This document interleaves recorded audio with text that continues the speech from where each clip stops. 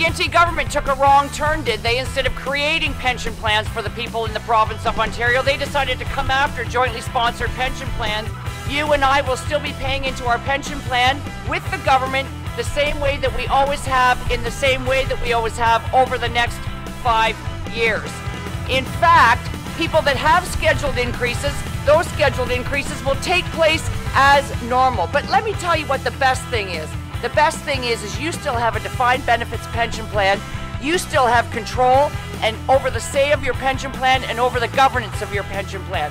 OPSEU stepped in and ensured that your pension plan was safe. You can trust OPSEU, unlike the McGuinty government. The government had this other idea.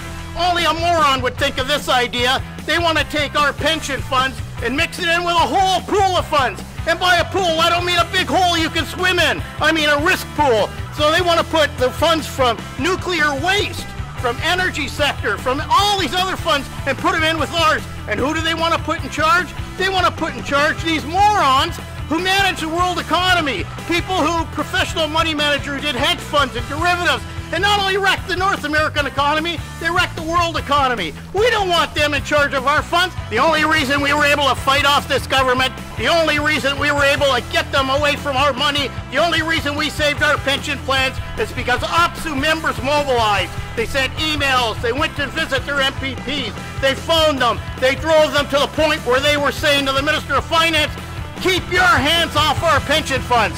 Thank you, OPSEU members. You saved our pensions. Pensions are a matter of trust, and you can trust OPSEU.